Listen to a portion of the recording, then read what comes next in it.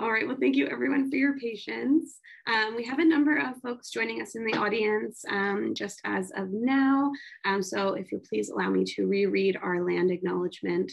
The land we are meeting on today is the traditional territory of many nations, including the Mississaugas of the Credit, the Anishinaabe, the Chippewa, the Haudenosaunee, and the Wendat peoples, and is now home to many diverse First Nations, Inuit, and Métis peoples. We also acknowledge that Toronto is covered by Treaty 13, signed with the Mississaugas of the Credit, and the Williams Treaty, signed with multiple Mississaugas and Chippewa bands. Thank you, and welcome again to our special lecture. There will be an opportunity to take questions at the end of the talk today, so please feel free to send those through the chat icon. Again, that's in the bottom middle of your screen. I will now turn it over to the chair of the foundation, Lynn Carrillo. Hello, everyone, and welcome, warmly welcoming you. And thank you for joining us as we commemorate the 175th anniversary of the Irish Famine Migration to Toronto. We're delighted to have Professor Mark McGowan on hand to explain the impact of this historic event. In his book, Death or Canada, The Irish Famine Migration to Toronto, 1847, he described the arrival and told stories of the men and women who made that perilous voyage across the sea to Canada. Professor McGowan is renowned for his work on the Catholic Church in Canada and the Great Irish Famine, as well as the lasting impact of the mass Irish famine migration here in Canada. Dr. McGowan is a professor of history and Celtic studies and the interim principal of the University of St. Michael's College. His students rate his seminars as lively and enjoyable from start to finish and confirm that he is an overall great guy. Welcome, Mark. Thanks very much, Lynn.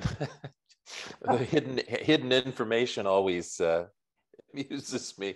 And I'm actually in Ireland right now. So it's 11:31 in Maynooth, and I'm currently a visiting research fellow and will return to Canada after a few weeks here at Maynooth University, which is in County Kildare outside of Dublin. But they have a terrific history department and a very rich archive that I've been working in. And you can actually say tonight that McGowan started talking in May and ended up finishing his talk in June. So it's just one of those quirks of the 5-hour time difference. So I'm going to share my screen with you if I can here, and it'll give you something to look at as I talk to you about a rather important event in Toronto's history that certainly has become more to the fore in the last few years. And I'd like to thank Lynn for giving me the opportunity to talk about this particular event in Toronto's history. And I'd like to thank Mariah for doing all of the technical work that she's doing in terms of what we might have thought 3 years ago was impossible, that you were being given a live lecture from another continent in a different time zone. The things, I think we look at this pandemic in many ways, but certainly one of the positives that has come out of it is the way in which we've enhanced our ability to communicate in very difficult and challenging times. So tonight, what I would like to do is, over the next 40 minutes or so, is just give you an overview of, first of all, some of the rudiments of this migration, because it's always important to take a look at a migration as being, in a sense, both having a starting point and a finishing point, and making sure that we see the whole transatlantic perspective of this, so that when people land at Rees's Wharf in Toronto in 1847, that there is a long history that precedes them coming to here. So let's take you to Ireland first, which is, of course, where the blight and then the famine took place. This is County Kerry. This is McGillicuddy's Reeks. These are the highest peaks in all of Ireland in the southwest corner of the island. This is actually Ladies View, which was named after Queen Victoria's ladies in waiting, who just particularly stopped when the carriage went by, loved this view, and to this day, it's Ladies View. But it gives you a sense of the verdure of the island. There's a certain richness, both in terms of its greenery and its agricultural life. And all of that came into question in 1847. Now, most of the people in Ireland didn't live in the quaint cottages that sort of typify how should we say, a folk park in Ireland today, or in some of the romantic art. Actually, I took this photograph not a week ago in Omagh in County Tyrone in the north of Ireland. It's supposed to be a fourth-class cottage, and this is where most of the farming class, the cottiers and the laborers would have lived in the 1840s, minus the glass window that I pointed out to the curator of the park who was with me. And he apologized, but he said that when they reconstructed this house, it came with a glass window. So most Irish working class, farm class laborers, cottiers would have lived in a structure of one room.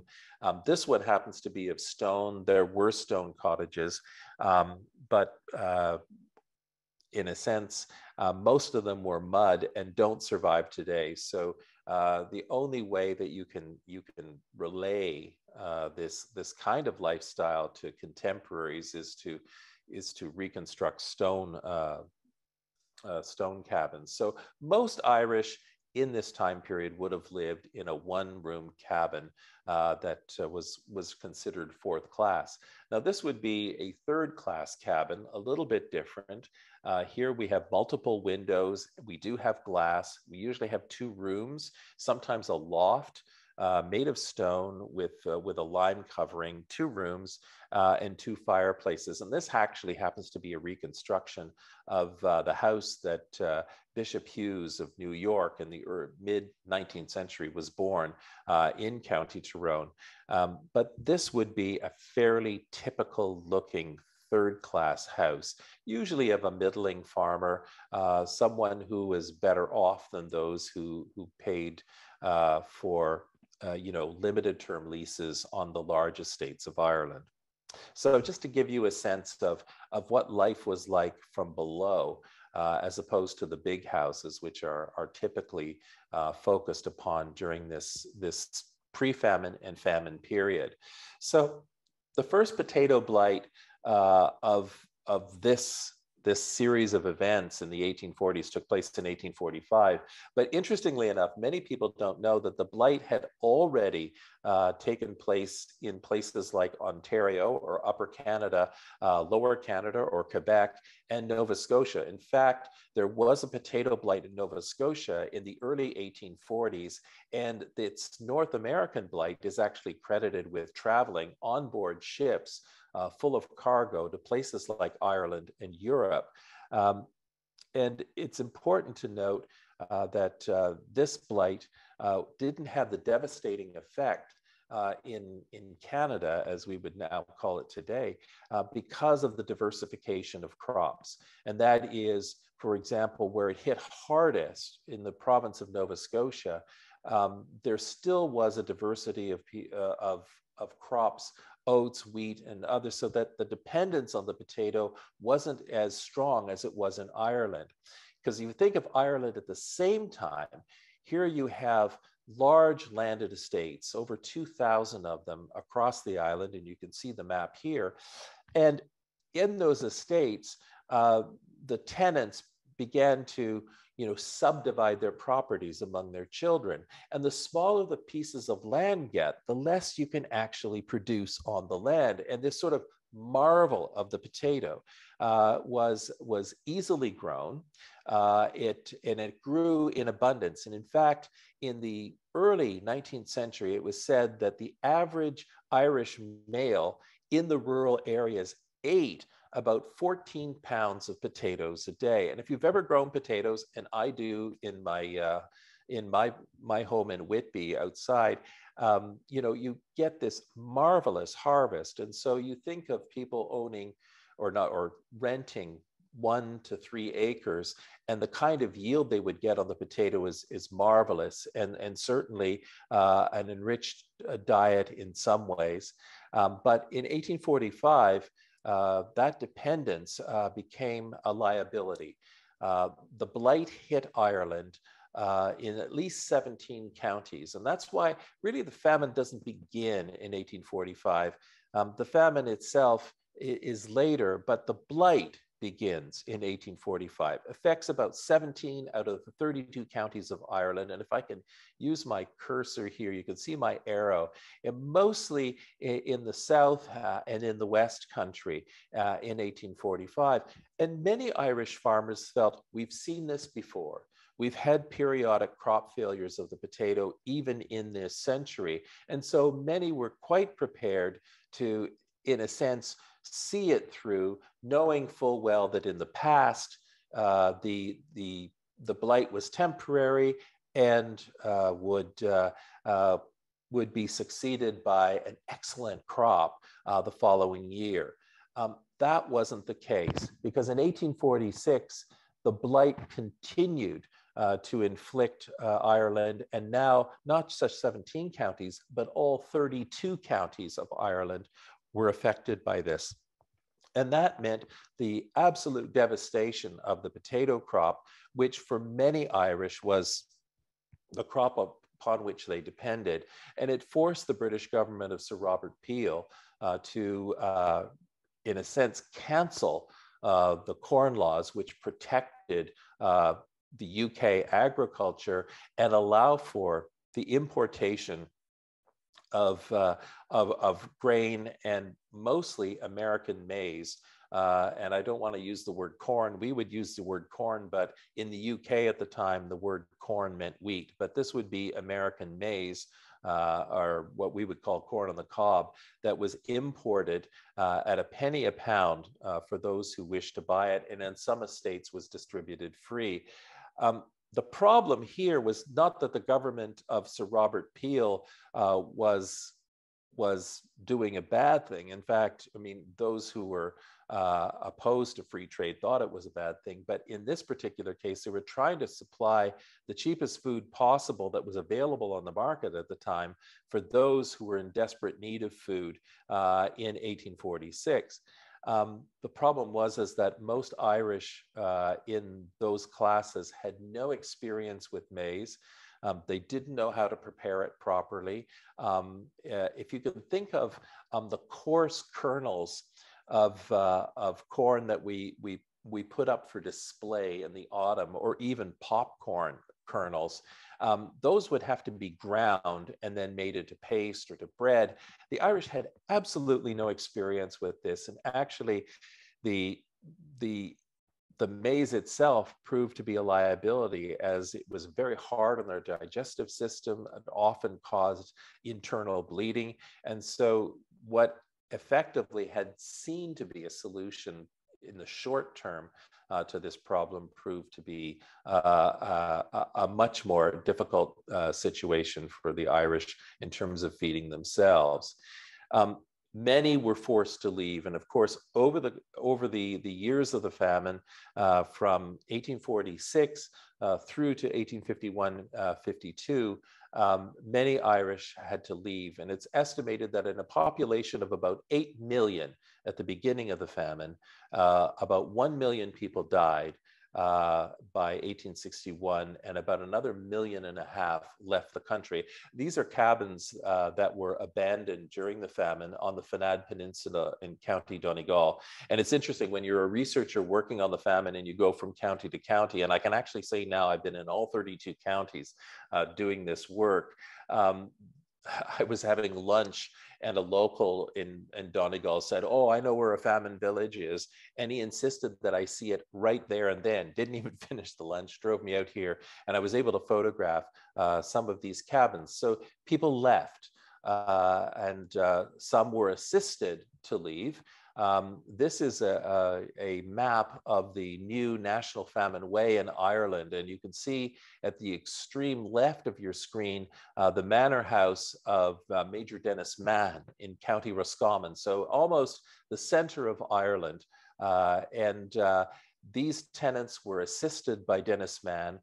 Their passage was paid, extra provisions were provided they toppled their cabins and left the country on 4 ships that were destined to go to Quebec in Canada. So these were assisted migrants, and they traveled on foot along the Royal Canal for 160 kilometers. And I know the extent of this only because I actually walked this distance along the Royal Canal. Here we have a scene of the Royal Canal just before the pandemic in 2019. It's now called the National Famine Way. It didn't look as nice as this, we think, in 1847 when Dennis Mann assisted 1,490 of his tenants off the estate. But they, like many, ended up in the port of Dublin and then crossed over to Liverpool, where many ships filled with Irish left for British North American ports, mostly the port of Quebec, some to St. John, New Brunswick, and 2 ports in the United States. So what we have during the famine is the poorest of the poor really die where they were in Ireland. Those who could afford a little bit of travel money sold what they had and ended up in other parts of the United Kingdom, particularly England and Scotland. And to this day, of course, you have the descendants of communities of Irish living in Glasgow, in Manchester, in Newcastle upon Tyne, in London, and of course, the largest Irish city outside of Ireland is Liverpool. So those who could afford a little bit more were accorded transatlantic passage. And interestingly enough, even though I use Dennis Mann's estate as an example because I've been working on it, only about 8% in 1847 of those Irish migrants who came to British North America actually were assisted. Most came, in a sense, on their own pound. But they came on refitted ships. This is kind of the top sails of the Jeannie Johnson, which was the ship built in Quebec, and this was a replica built in Blennerville in County Limerick, County Kerry, for the commemoration of the 150th anniversary of the famine. It sits right now on the River Liffey in Dublin. And unlike other ships, no lives were lost aboard this, but it was a refitted ship. It was not really designed for passengers. It was designed for cargo. And so all sorts of raw materials were transported from North America to the United Kingdom and in part to Ireland.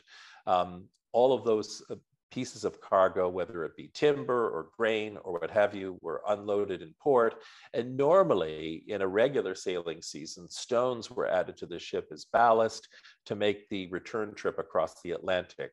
Now the ballast in 1846, 1847, right through to the 1850s, the ballast was people.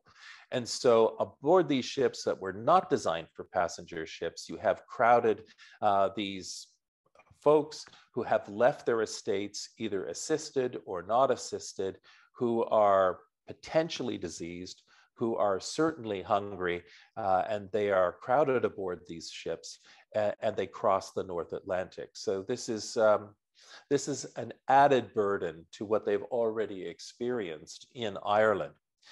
So just to give you a sense, there's a myth out there that somehow the United States was not accepting migrants in this year. But as you can see from the work that I've done in terms of the actual flow of migrants during the famine, you can see that British North America, which constitutes Canada, New Brunswick, Nova Scotia, Prince Edward Island, and Newfoundland, we actually hit our peak of Irish migration in 1847. And if you look at the American statistic right beside it, they were still accepting migrants, but the key here is that they were much more perspicacious. They were much more scrutinizing the kind of migrant that got off the ship. And the fines were heavy if someone was diseased getting off a ship in New York, in Philadelphia, in Boston, or in New Orleans, which was another major port of entry to the United States for migrants.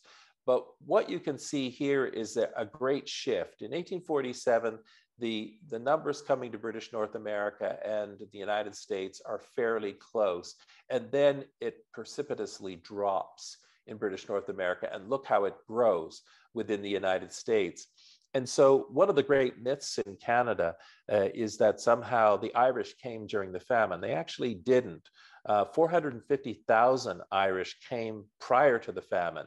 The year 1847 really marks the high watermark of Irish migration to this country. Whereas in the United States, what we see is a shift. Where it was going down in Canada, it was actually going up in the United States. And this will play out in the Irish communities developing in the United States in a very different way from what they develop in Canada. But that's the subject of another lecture, but I just thought of give you a bit of a teaser on that.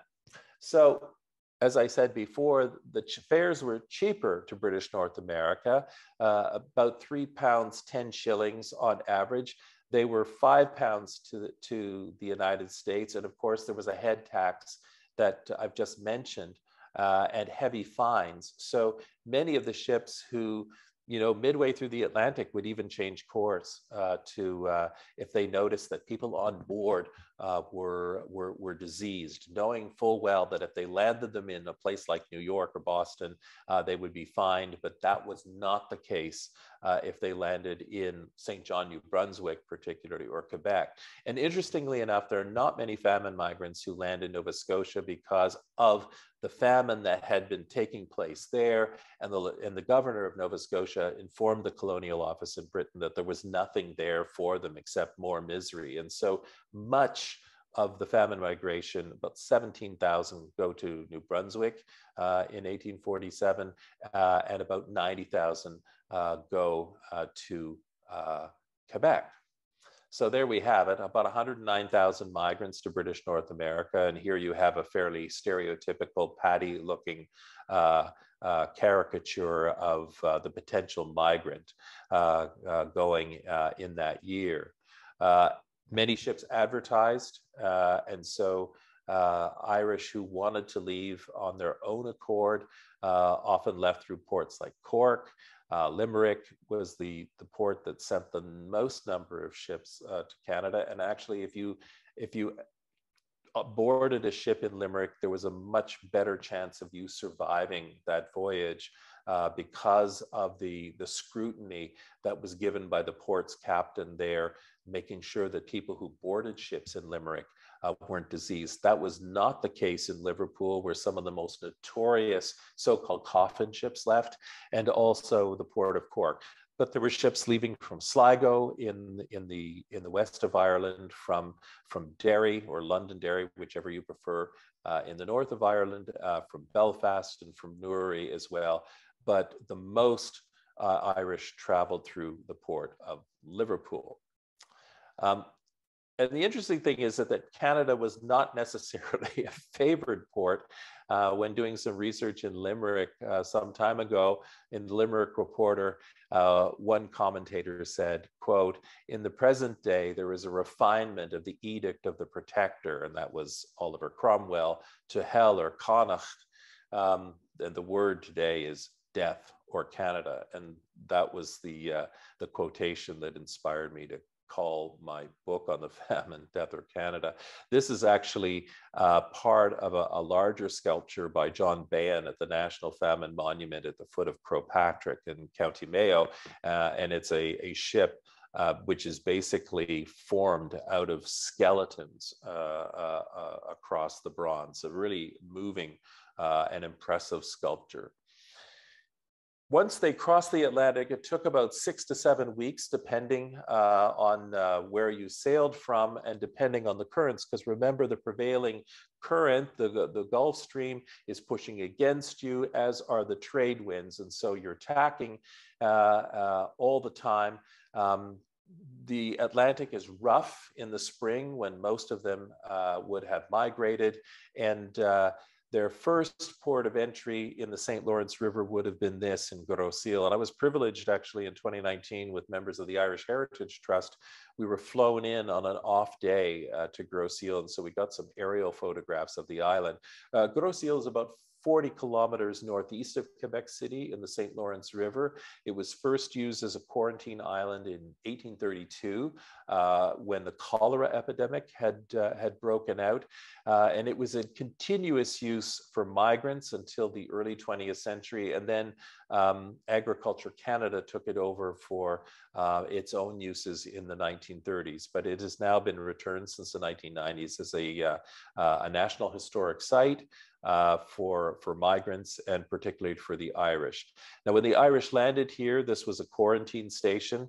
It was rough, but the ships initially had to be emptied of their passengers. They had to be inspected for illness, because many were suffering from well, how should we say, typhus, which was they called ship's fever, which was a bacterial infection. And one infected yourself with typhus. So a louse would land on you, would bite you, and then defecate into the bite. And naturally, much like a mosquito bite, you would scratch it and you infected yourself. The incubation period of typhus was anywhere between 10 to 14 days. So many people who had typhus didn't know they had it until they began to show symptoms of rashes, pains in their abdomen, called typhus because of a fogginess that you get. I think in our current COVID situation, I think we can understand this much better, given the fact that you seem asymptomatic for a while, then you show symptoms of, in this case, a virus, and you've already infected other people, whether you knew it or not. Typhus is highly infectious. So people were landed at Gros Isle, and this is a cross erected to commemorate the some 5,000 to 6,000 Irish who died on that island of typhus and were buried there in 1847. This is an artist's conception of what it might look like at the time, landing at Gros Isle, the Irish passengers being herded off, and then ending up in these lazarettos if they were sick. Now, this is the building itself is authentic to the period.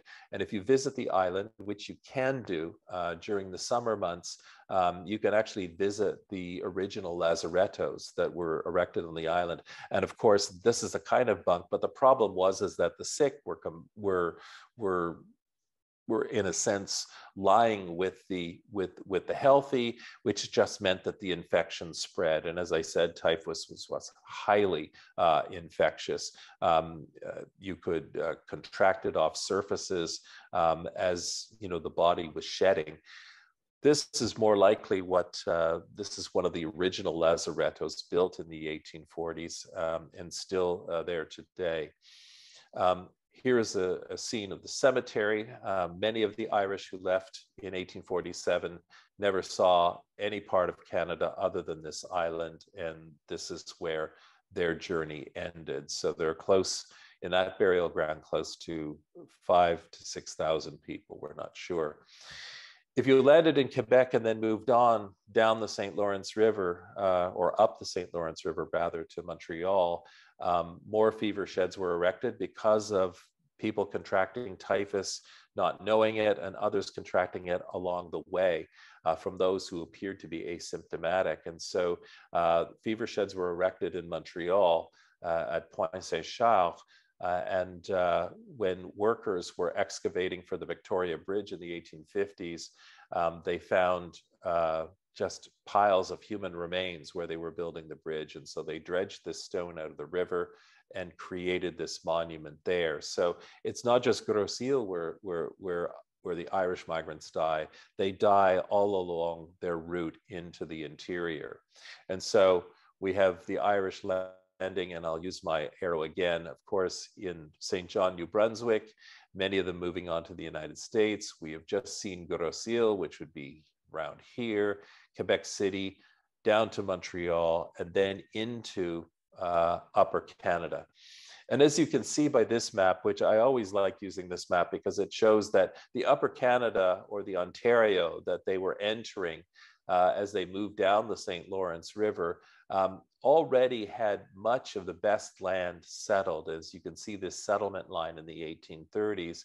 So those who intended to sort of continue farming as they had known in Ireland would be forced into these back areas or work as laborers in these previous settled areas, which had some of the best agricultural land in the province.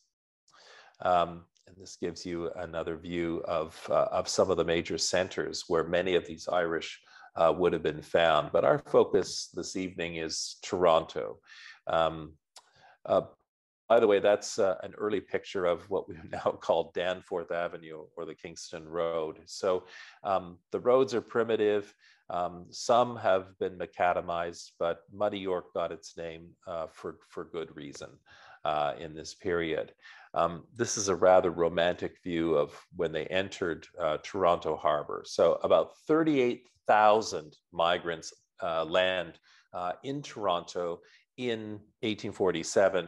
And this is a town that only has a population of roughly 20,000. So just imagine it on today's scale, when the Metro Toronto area has 5 to 6 million people and twice that many land within a 4-month period. What do you do with them? And we've had refugee situations in our recent history that have been serious, but imagine back to 1847, when every day hundreds of migrants are landing in Toronto Harbor, and many of them are sick and have to be triaged and either moved to hospital facilities that have been hastily arranged or moved on. So I always love this shot because it's one of the earliest graphics of Toronto Harbor. And of course, as many of my students would say, well, I thought we had islands out there. Well, actually, originally, until the 1850s, we had one large peninsula. It was a beautiful natural harbor, but in a storm in the 1850s, the western neck here, or isthmus, was flooded over, and the islands were born. But it was a beautiful natural harbor where many of the Irish landed in 1847, and they would have landed close to the western end of the harbor. Sorry, that was the east where the isthmus was. I'm sorry, it's past midnight here. So they would have landed here at the foot of John Street, where at this point you would have the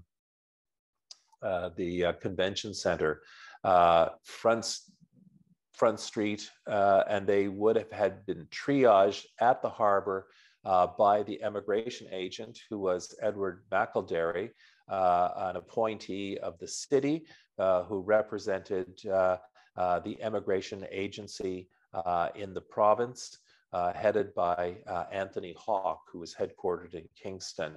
And what McElderry would do is he would triage the healthy and send them on their way. And we actually have a collection of vouchers that have been studied by one of my former students, Dr. Laura Smith, as to how at the expense of the government, migrants were moved out of the city if they were healthy very quickly. And they moved on to Hamilton, Brantford, Niagara, and points west, or north to the Holland Marsh area, in the hope that they would get agricultural work there.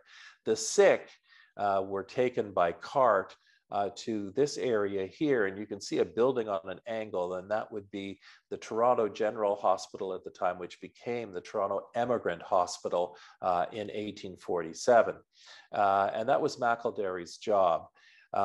And unfortunately, McElderry died in November of 1847 of complications and disease likely incurred as he was doing that job at Rees's Wharf. This is a view of Toronto just before the fire in the late 1840s. Sometimes you see Meritori giving interviews in front of this, but it's one of my favorite shots just to give you a sense of how big Toronto Harbor was. This is Front Street today. Most of this land today has been reclaimed for things like the Sky Dome and various other venues. But in 1847, this would be the harbor that greeted. And I've got my arrow way here to the west, and that was where they would be landed, very close today to what is called Aaron's Quay, where the Famine Memorial stands. So here's a little bit of a tally.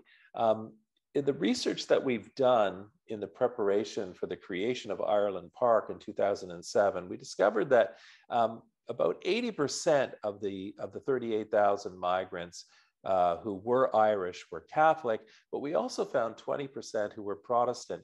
And in fact, because of this surprising statistic, Toronto now has in St. James Cemetery one of the few monuments to Protestant famine migrants in the world.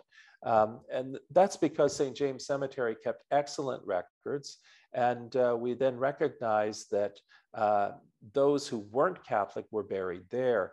The Catholic cemetery records are rough for this period because Bishop Michael Power was tending to the sheds. He was rather fastidious about the keeping of records, but most of his priests were sick, and the burials sometimes went unrecorded, or if they were recorded, those documents have been lost. So if you actually go to the Ireland Park Memorial on Aaron's Quay today, and there are well over 660 names on that memorial, there's a disproportionate number of Protestant names on that memorial because we actually have records of the Protestants that are far more complete than the records for the Catholic dead.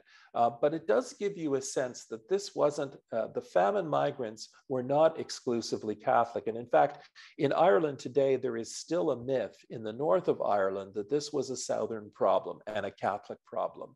And there have been several scholars who have teased out the evidence to show that in fact, that this affected the counties of Ulster as well as the counties of the other three provinces in Ireland. So of course, the research is always exciting when you're myth busting.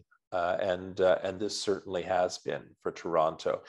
This is actually just some extras from the movie Death or Canada that was based on our research in 2009. Maybe some of you had seen it, but it just helps give us a visual because we have no visuals from the period because of the lack of commercial photography in the 1840s. And this is kind of a cheesy plug. My eldest daughter actually was one of the extras in the film in 2009, but she does give that kind of how should we say, that pathetic look. She wouldn't appreciate me saying that. One of the main figures in Toronto in the reception of the immigrants was Bishop Michael Power. He was the first Catholic bishop of Toronto. He was actually a Nova Scotian Irish, and he was in his early 40s. He was very active in Ireland in recruiting this woman and her cohort, the Loretto sisters from Rathfarnham outside of Dublin. This is Teresa Dees, and they actually arrive in September of 1847, supposedly to set up a school, and they realize that they've arrived at the other end of the famine. Michael Power may have been one of the few Torontonians to see both sides of it. He was in Ireland to witness the famine. He warned Torontonians. He came back and advocated for the how should we say, the selfless treatment of migrants who arrived. And the sisters arrived, and it's interesting, in their records, they describe how worried Power was about them contracting typhus and about his priests contracting typhus. And in fact, a week ago, I was in the archives here in Ireland, and I found a letter that I had no idea existed, where he was writing to All Hallows Seminary in Dublin to ask them for more priests, because he feared that in the midst of this typhus epidemic in Toronto, he was going to lose priests and would have to, in a sense, replace them. And he was begging for new priests. And that was only about 2 months before he died, because Michael Power contracted typhus while administering to the Irish in the fever sheds, and he died on October 1st. 1847, very just about a week shy of his 43rd birthday. One of the unsung heroes of the Irish famine in terms of first responders. Another scene from the movie, just to give you a sense of those migrants coming in. This is a graphic of the hospital, the emigrant hospital that stood at King and John Street. And of course, if you know King and John Street now, it's the headquarters of the Toronto International Film Festival. But prior to the building of the current TIFF, the archaeologists put spades in the ground at King and John and actually discovered the foundations of this building. And I include a quotation here because the Toronto Mirror, which was an Irish Catholic paper, said, you know, are the charities of our holy religion dried up? Are the bowls of our compassion closed against the cries of our people? Look at the squalor and the haggard aspect of these poor creatures. Look at their fleshless bodies and their bloodless faces, at their despair and their mental torpor. And what the Mirror is responding to is the fact that Torontonians stand back in horror of what's happening, and many of them flee the city. Bishop Power, Archdeacon Grasset, who was an Anglican at the Anglican Cathedral, religious figures are asking people to stop fleeing the city, and in the spirit of Christian charity, help these people as they try to recover from their illness, look for work, and become members of their society. But this is the General Hospital, where a good portion of the Irish migrants who are infected with typhus or other diseases end up. There is not enough room in the hospital, and what happens is that fever sheds are constructed. This is actually a scene from the movie that was made in 2009. It was filmed at Black Creek Pioneer Village, and these are equipment sheds that the filmmakers reconverted into fever sheds. 16 sheds were constructed at the General Hospital. About 1,124 people died in those sheds, including the chief physician in July of 1847, George Grasset, who was the brother of the Archdeacon of the Anglican Cathedral. Susan Bailey, we don't know almost anything about her other than she was a nurse. She was the head nurse in the fever sheds. She died. And as I said before, Edward McElderry, the emigration agent, also died. Numerous Torontonians who had sacrificed. This is in the film, they CGI'd what these sheds might have looked like, and you have a sense of what the Stone Hospital looked like, and then you have the 16 sheds. And I included this because we have no graphic representations from this period of any of the main characters who were first responders in Toronto that I just mentioned. So here is an actor playing Bishop Power, who is giving his blessing and last rites to this dying patient, an actor representing George Grasset, and an actor representing Susan Bailey. Now, those of you who are Irish in the city may recognize this character. This was the grand dame of the Irish community, Peggy. Oh gosh, I'm having a senior's moment. She was an Irish speaker and was recruited to be an extra in the film. This was a depiction of the sheds itself. Finally, the Butcher's Bill in Toronto, of the 38,560 migrants who landed in the city, 1,124 were dead. This is a sculpture that was created through the Ireland Park Foundation, now the Canada Ireland Foundation, to commemorate those who landed in Toronto in 1847. Rowan Gillespie had cast the sculptures at Customs House Quay in Dublin as the departure, and he cast figures here in Toronto as the arrival. And the real irony here is you have the empty towers, no grain in them, of the Canada Malting Company and a famine commemoration right below it. And so we have the figures, fewer figures here to represent those who died along the way from Ireland than those at Customs House Quay. The hat is now missing because Rowan Gillespie recast. He didn't like the figure with the hat on it. You have a figure of a woman dying here in the middle, and actually Rowan Gillespie cast that based on he sitting with his mother as she passed away. And so it had great meaning for him, both as a sculptor and as a son, to depict a woman in the last, giving her last breaths of life. This is Kilkenny limestone that was imported from Ireland. It seems to be, if you look back, it looks like a ship almost as you look at it from a distance, but within each of these crevices are carved the names of as many people as we could have found that died in Toronto in 1847.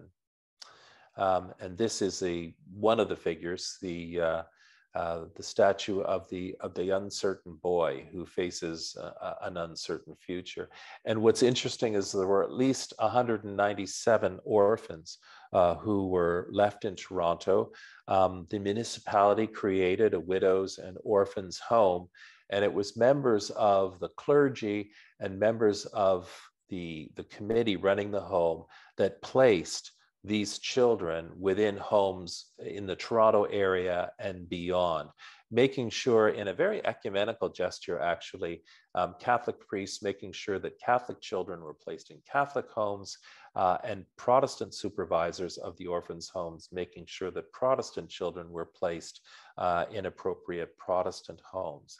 And although in other places in Canada, there were close to 1,500 other orphans.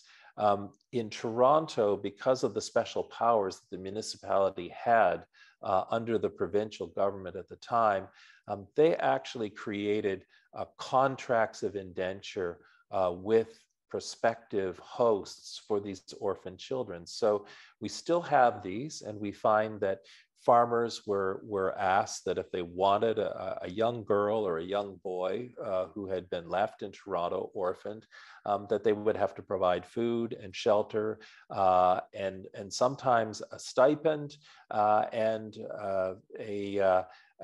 a commissioning sum as they left their indenture at the end of 4 years. So you had young boys going to Whitby, for example, to apprentice with blacksmiths. You had others going to townships like Agila to work on farms. But in each case, those responsible in Toronto made sure that there was a contract that had to be fulfilled. In other places in Canada, that was not the case. And these famine orphans often ended up to be cheap labor for farmers and artisans and hotel keepers in various cities. most of the famine migrants in Toronto were moved on. About 2,000 kind of boomeranged back to the city to increase mostly the Catholic population. But the famine migrants in that era had an initial impact that was quite profound. But then with the emigrant agency spreading them out through the province, it became an issue outside of Toronto in places like Hamilton, Niagara, Brantford, London, the Holland Marsh area, where the famine migrants eventually settled. Many of them ended up going to the United States, either via the corridor at Windsor, Detroit, or Sandwich as it was called in those days, or via the Niagara Peninsula. So what we see is that a settlement grid of the Irish that was established before the famine really wasn't significantly disrupted because of the famine. Migrants were on the move, and those who didn't stay were moved on, and eventually many of them ended up where they thought they had better opportunity in the United States. But this is a profound moment for Toronto. This is a defining moment for a city in crisis, and it's a story that we really should remember. And I think when Robert Currens and his team erected this particular memorial in Toronto, it was one of those ways in which we could reflect upon this story. So that's my tale for this evening. Thank you, Professor McGowan. It's the one thing I wish we could do better on virtual calls is virtual applause. So I think you can imagine we are all applauding you right now. And I know that there are lots of questions in the chat. Again, reminder, everyone, you can place them in that chat function. However, if we don't get to them all tonight, I can place a link in the chat for Professor McGowan's book, Death or Canada, and you can read up on more if you are interested. So I'll read the questions out just so everyone in the audience can hear them. The first one here is, how poor was Armagh? Was it badly hit by the famine? That's a good question. And certainly the work of Gerald McTasney and Christine Keneally show that Armagh was affected. There were several workhouses in Armagh that were very much like the other workhouses, overflowing. And one of the things that happens is that you have people migrating into the various towns and cities, so places like Newry and other places. So Armagh was affected. There were counties that were less affected in the north, but so let's say County Derry, except for Londonderry City, and County Antrim, but certainly Armagh, County Down, and Tyrone were very much affected. Thank you. The next question, what would have motivated immigrants from Ireland in 1842 to southwestern Ontario? In 1842. Okay, so one of the things that Irish migrants were looking for was an opportunity to farm. And one of the great magnets in what we now call Ontario was 1 million acres that the Canada Company controlled in southwestern Ontario, now called often the Huron Tract.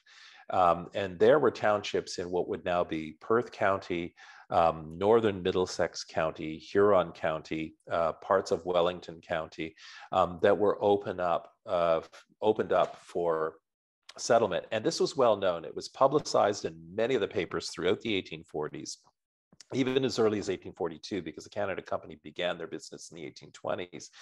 And it was to settle people and clear the land. And oftentimes what you had were situations where an agricultural migrant could come in and actually rent to own. So you imagine in Ireland, if you had, let's say, 3 to 6 acres max that you were renting each year from a landlord, And you're given the opportunity to either buy outright or rent to own 50 to 100 acres. It's as if you died and gone to heaven. But of course, there's hard work because if you could prove that you could clear 4 to 5 acres in a year, they would offer you even more land. And so land was a great pull. I've had students work on the Huron Tract, and we've discovered extraordinary Irish migration there even before the famine. So when the questioner says 1842, absolutely, this would have been a magnet, and it's good land. Then again, I may be biased because I was born in Huron County, and it's really rich farm country. During the famine, my same research team discovered that in this area, there were numerous migrants who had come in 1846, 1847, 1848. Lots of Protestant Irish and many Catholic Irish. And interestingly enough, there are certain townships in the Huron Tract that are more Catholic, let's say, than Protestant, like Hibbert Township, for example, or Biddulph Township, now famous, of course, for the Black Donnellys from Tipperary. But land was a great attraction. The other thing that would have been a great attraction to Irish migrants, particularly from provinces of Munster and Connacht, was work on the canal systems, particularly the Welland Canal and Niagara. And we found really interesting recreations of Irish settlement in places like Queenston, what is now called Niagara on the Lake, St. Catharines, and all along the Welland Canal, where canal laborers were needed to build the second canal, make repairs to the first canal. And so there are a number of pull factors that would have brought those migrants there. What would £5 be in today's currency? Oh, not to put me on the spot. What I can give you is that 9.5 million pounds today translates to 1.5 billion Canadian dollars. And that was the amount of money the British government spent on trying to relieve the famine.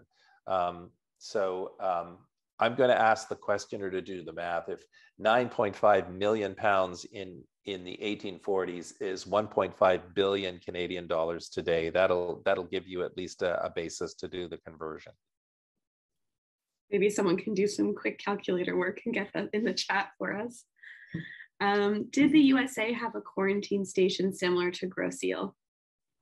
Yeah, they would have had quarantine stations in various ports, but I mean, the one that becomes famous and it's post-famine is Ellis Island in New York. But every area would have had wharf areas that were, designated as quarantine areas, and other ports in Canada had them as well. So you have Partridge Island in St. John, New Brunswick. You have Melville Island in Halifax. You have Middle Island in the Miramichi. You have Deer Island in Boston. So it's what they considered at the time strong preventative measures. In fact, they had wanted to create one in Kingston at Wolfe Island, but that didn't work out. And so the fever sheds ended up being erected at King and Emily Streets, which is really in a residential neighborhood. Not a good idea. There were lots of complaints. It's roughly the area where parts of Queen's University is today. After so many years since the famine immigration to Toronto and all the research into this event, what was one of the biggest influences of the famine immigration experience on Toronto?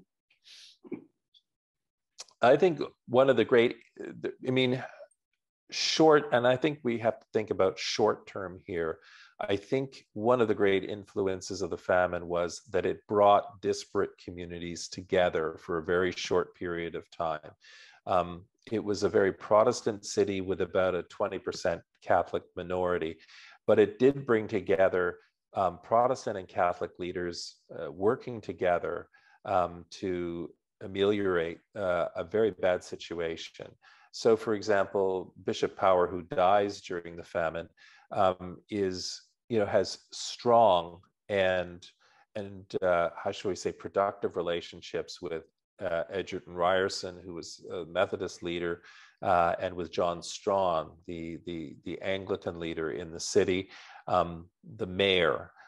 They all have a great respect for one another. They work together in a way in which defies this idea of Toronto being the so-called Belfast of North America, at least in this particular period. So I'd say in the short term, you see a kind of cooperation among the Christian churches, which you don't see sometimes in other periods. It's harder to assess, I think, a long-term significance, other than the fact that lessons are learned in, how should we say, the general hospital, and the way in which epidemics are managed.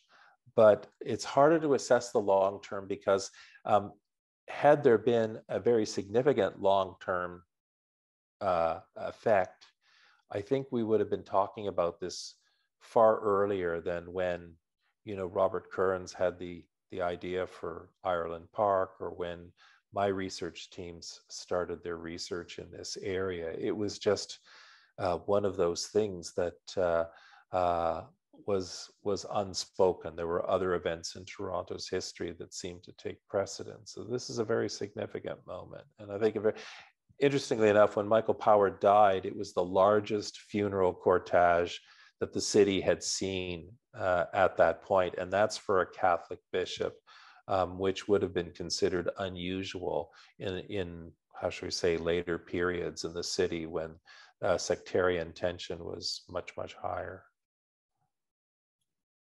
We have some math whizzes in the chat. The £5 would have been around $800. Very good. Kudos to them. What percentage of immigrants were actually healthy and stopped their journey in Quebec?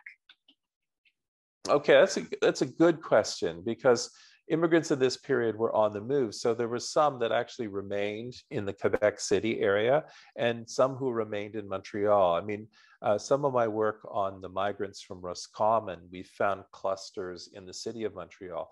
Irish migrants found Quebec rather hospitable in terms of the fact that here they were moving into a colony or a young province of the British Empire, where the Catholic religion was not only tolerated, it was actually very public, that the churches were prominent. There were processions in the street, and Catholics were actually in the majority. So there was a sense religiously, there was a comfort zone in Quebec. So you had many staying in Quebec City, in Montreal, and in some of the areas already settled by the Irish in the eastern townships, or in Beauharnois, where many Irish had been working on canals, or in Saint-Colomban, north of Montreal, and then up the Ottawa Valley, where there already was a very strong pre-famine Irish presence. And I'm thinking here of Renfrew County and Pontiac County on the Quebec side. So, and it's hard to parse out the numbers because we just don't have accurate enough figures. And then, of course, when we do want to count them, the 1851-52 census is terribly flawed. So, for example, we don't get good counts in certain precincts of Montreal because those records don't survive. We have no census records for 1851 for Kingston. We have no census records for 1851 for Toronto. So, I mean, it really makes sort of parsing out the numbers really, really difficult. But we do know from these individualized studies that that the migrants do stick in a province which they find friendly. You know, remembering full well that the Catholic Church, although technically emancipated in 1829 in Ireland and other parts of the United Kingdom, really didn't have much of a presence as when compared to the presence of the Catholic Church in Quebec. So we have lots of comments in the chat. A lot of folks interested in the movie. A few sending the name Peggy Delaney. Peggy Delaney, there was my seniors moment, and yeah, God rest her soul. I mean, well, it's 12:30 here, so I'll we can forgive you. Thank you. Where can we watch the movie? Where can we find the movie? That's a very good question. The movie was made in 2000. I think it was released in 2008 by Ballinran Films in Canada and by Tile Films in Ireland. So it was a joint Canada-Ireland production. I know that Tile Films still has copies because it played on RTE, which is Ireland's CBC. It played in Canada on CanWest Global, which I think is now owned by Shaw, and on Smithsonian in the United States, and on the History Channel in the UK. But as far as I know, I don't think Ballinran Films in Canada exists anymore, but Tile Films still does have copies in Ireland, and they've been more than forthcoming when I've asked for copies in the past. Yeah, it's too bad. I mean, and interesting, it runs under several titles: Death or Canada in Canada and in Ireland, but Summer of Sorrow in the UK, because they didn't want to stigmatize the British role in the famine, and Summer of Sorrow in the United States because Americans don't seem to be interested in any film with Canada in the title, so it was crafted that way. Thank you. What evidence do you have that the Irish preferred going to the US rather than Canada? The statistics showing decreasing numbers of Irish immigrants to Canada as a result of Canadian quotas. I think what happens is at the end of 1847, there's a reckoning as to who's going to pay for what happened in 1847 in British North America. And Lord Elgin, who is the Governor General of the Canadas at that time, strikes a very hard bargain with the Colonial Office. And so the Colonial Office actually reimburses Canada for its expenses, as it had been throughout. But the provision was that Canada would now have to essentially take control of its own immigration and begin charging its own taxes and penalties. And when that happens, Canada, this is an interesting side of the famine, is that Canadians take more control of the immigration policy from Britain, and in levying the heavier no, I don't want to say tariff, but head taxes and illness taxes, they effectively no longer become the cheaper option for migrants. And the United States becomes that option. So as you could see in that chart that I initially had presented, the Canadian migrations figures drop quite dramatically and the American ones rise. And there's also a mystique about the United States, the kind of opportunities that are there. The numbers of Irish who land there, produce migration chains to various parts of Ireland. And in fact, in some cases, famine migrants do quite well in the United States. We have this image of America and the famine as the gangs of New York. There's a historian in the States, Tyler Anbinder, who's actually discovered the records of a savings bank in New York. And he has shown quite clearly that supposedly impoverished assisted immigrants from Kerry in 1847 and 1848, when he looked at their deposits in the bank and the way in which their bank accounts built, that they were actually doing quite well, despite the fact that they preferred to live in 5 Points, that neighborhood made famous by the gangs of New York. And they had actually had a greater degree of social upward mobility than what had been seen before. But so there is, and these kind of stories carry, and then more people come along these migration chains. Great. Thank you to everyone in the chat hunting down the film. Apparently some local libraries have it. I'm also popping a link in the chat. Ballinran is still operating, and it looks like they might be showing it on their website. So everyone can check out the link I just put in the Very chat good. there. Next question. Were Protestant and Catholic migrants received in more or less the same fashion, or was there a material difference in how aid societies treated both populations?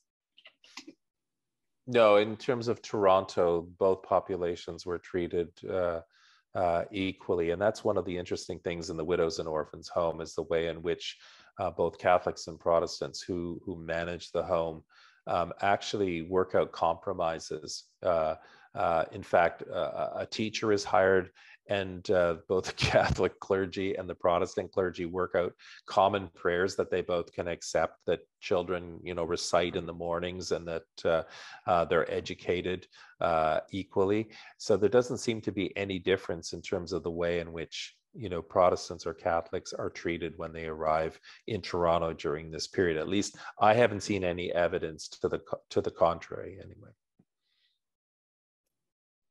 Just do a couple more questions.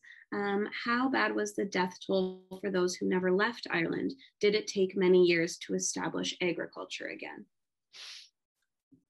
Good question, because even the numbers are being, disputed in Ireland. But it's consider that, of the population sinks from about 8 million to just over 5 million in the decade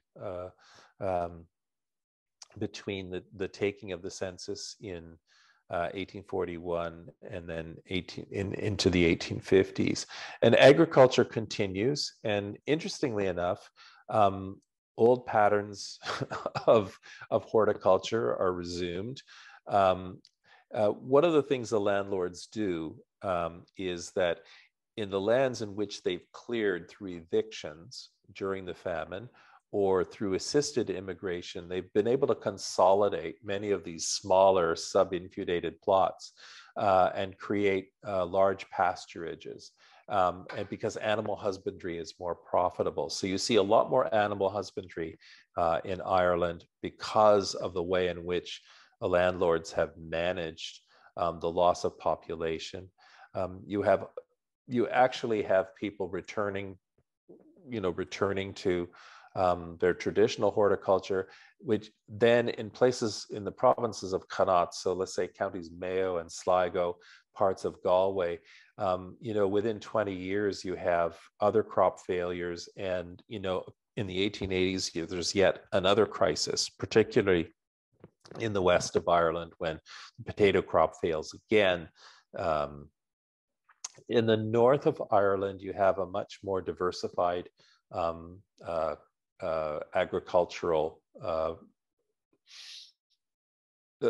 agricultural practice. So oats and wheat and barley were always sown, as well as potatoes. So the crisis is not as acute in the north, but it is in the west, where the lands are more marginal and the tenants are in crisis again. And then there's talk of mass migration out of the west of Ireland and assisted schemes again. So it's as if 1847 was repeating itself in some ways 40 years later in the north. One of the things that comes out of it, though, and I just want to add this because it's much more than agriculture, is that the Irish people themselves, there are a number of responses to what happens.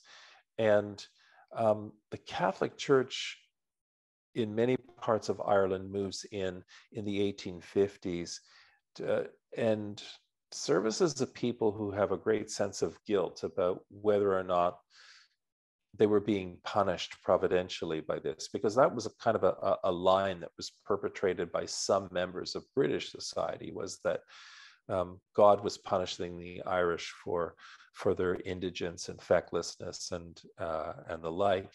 But the Irish themselves had this sense that they may have been partially agents of their own destruction because of their lifestyle. And the Catholic Church, interestingly, in the South, recreates the Roman Revolution. And what had been kind of a weak and flabby institutional church prior to the famine becomes a very robust ultramontane church in the post-famine period, particularly after the Synod of Thurles in 1850. And in the North, there's an interesting response as well, as Presbyterianism really approaches an evangelical thrust, and there's a revival in the North. So as you have this sort of Catholic revival in the South, you have a Protestant revival in the North under the Reverend Cook and others. And it provides for a completely new religious dynamic in Ireland in the wake of the famine. And there's still great work to be done on that. So I'll read, excuse me. I'll read one more question, and apologies. I know there are some that are unanswered in the chat, but just in the interest of not keeping Professor McGowan here till 1 a.m. his time, would you say that typhus really caused the death of the immigrants, not necessarily the famine? Yeah, actually, that's a really good question, because in fact, I was going through the papers of the Archbishop of Dublin several years ago, Archbishop Murray. And one of the things that he came across was that his priests were reporting in from the Archdiocese of Dublin, which is fairly large. It includes Dublin County, parts of County Wicklow, parts of County Kildare.